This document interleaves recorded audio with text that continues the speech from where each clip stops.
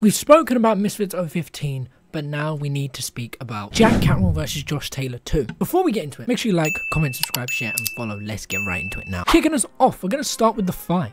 Very entertaining, very enjoyable. Josh Taylor getting hurt, cracked even a few times. Jack Catterall in the same position as Josh Taylor.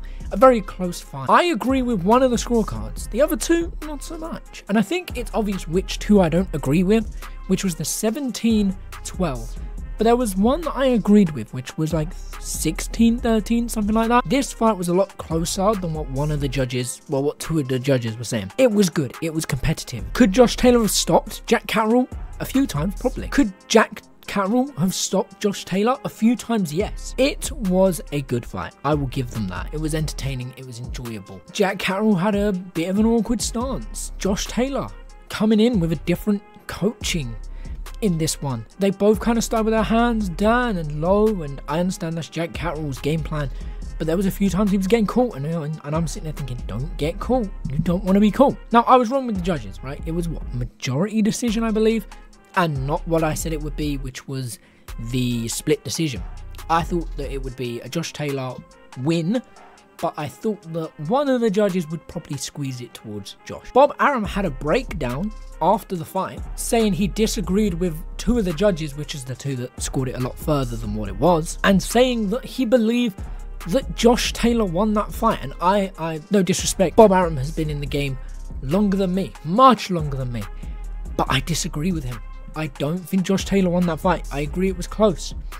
I agree that if you give the rounds, there's a lot of close rounds.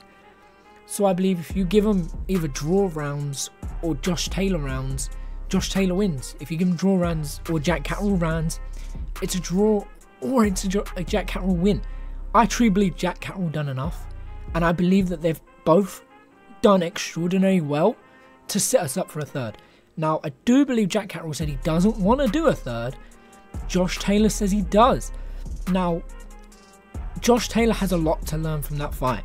Jack Catterall also has a lot to learn, but Josh Taylor has also switched coaches, as I said. So I feel like Josh Taylor could go back and get more comfortable with his new coaching system, with his new coaches, and be more comfortable and confident with them.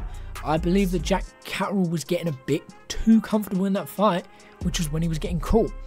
He was enjoying himself too much, which you should be enjoying yourself in there. But I feel like if you go over the limit, there's a limit that you can go over, and then you're just way too comfortable, you get cocky, and you get complacent. And I believe Jack Catterall got called out a few times by doing that. But I truly believe the right man won, and I thought it was a great fight. I hope there's a third. I truly believe that either guy can stop the other one in the next one.